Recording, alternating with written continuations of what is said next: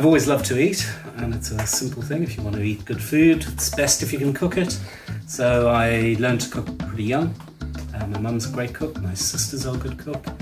On my dad's side, my late granny, she was I would say she was a culinary artist. She came from Belgium, and you know, it was big in their family.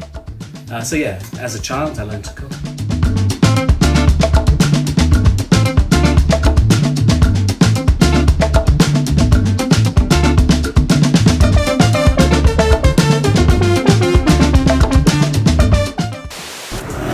We also wanted to use sound for a lot of our quick transitions and our cuts.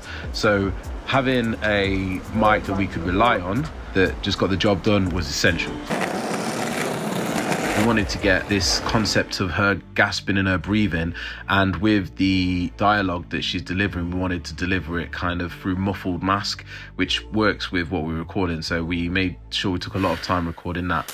Accumulate was approached by Nesta, who wanted to do a project around the theme of climate change, but particularly working with a group of people who had experienced homelessness, because that's a very significant part, unfortunately, of our society, and they're a voice that's not often heard, and especially in relation to a topic which is so important and so central, such as climate change. If it's congested here, then it's hard, because down there at the very end, near the entrance to Gilge Park, it's really busy there. There's always loads of kids there, small children. I have to avoid kids, avoid other kids, and I have to avoid cars. It's yeah, you have to just be careful really.